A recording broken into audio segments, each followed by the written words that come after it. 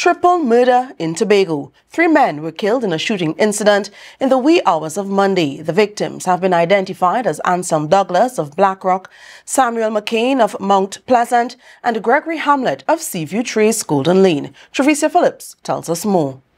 According to police reports, the incident occurred around 12:30 a.m. in an incomplete concrete structure located at Blackrock Main Road. A group of men were reportedly gambling at the site when 3 armed assailants entered the structure and fired multiple shots at the men, causing fatal injuries. Police say the attackers also stole the key to a silver Toyota Aqua and escaped in the vehicle.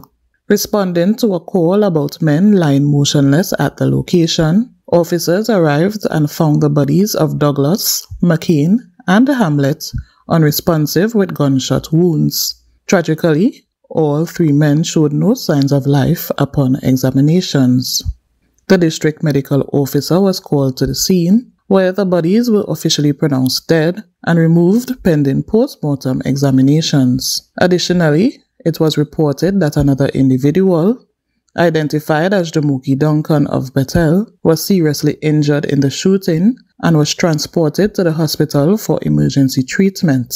He underwent surgery and was listed in critical condition. Investigations into the incident are ongoing, with Acting Inspector Joe Field leading the efforts to determine the motive and identify the perpetrators. The community of Blackrock is left in shock and mourning as they grapple with this senseless act of violence. Authorities are urging anyone with information related to the incident to come forward to assist with the investigation. Travicia Phillips, Tobago Updates Television News.